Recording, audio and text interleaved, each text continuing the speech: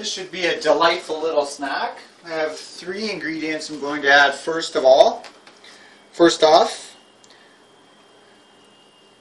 some tomato sauce.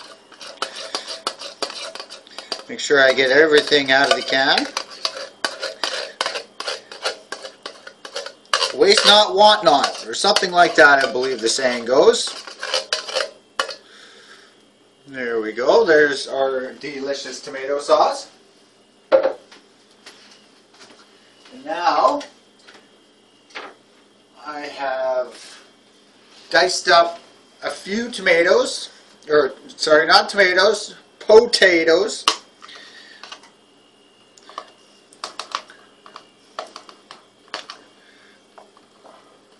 I bought a huge bag of potatoes the other day, and I've got to get through them.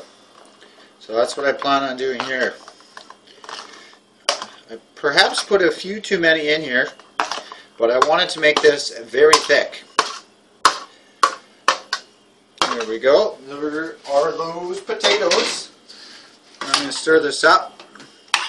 Get some of that sauce, that tomato sauce, blended with the potatoes. Nice little mix there. And now some fried hamburger from my favorite frying pan. Oh, there we go. That's going to be a nice thick concoction. I'd like to call this a potato chili. There we go. Now we're going to mix that up again. This is going to be super duper thick. There we go. So those are 3 ingredients that I added, and I actually have another one right here. This is just for pure flavor, for spice. It's an onion soup recipe mix. I tried making onion soup with this stuff first of all, and I didn't really care for it all that much. So there we go. We're going to add all that in there. That's a lot, I know. But it's going to add all the flavor. I'm not going to use any salt this time because obviously you can see there's probably 10 pounds of salt there. Oh, it smells delicious. So I'm going to pick this up and we'll get a better view with the light here. There we go. Mixy, mixy, mixy.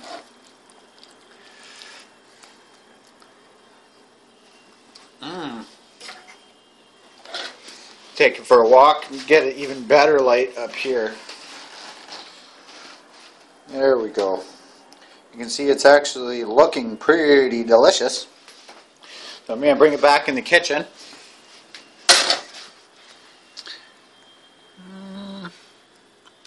Let's see here. We will put it on not 8, not 7, not... Yeah, let's go 7.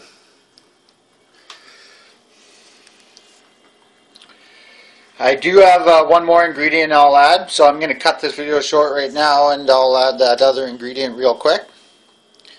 But first I have to dice it up. Alright, Shady's back. There we go. I diced up a satchel of onions, green onions. So I'll quickly mix that in there.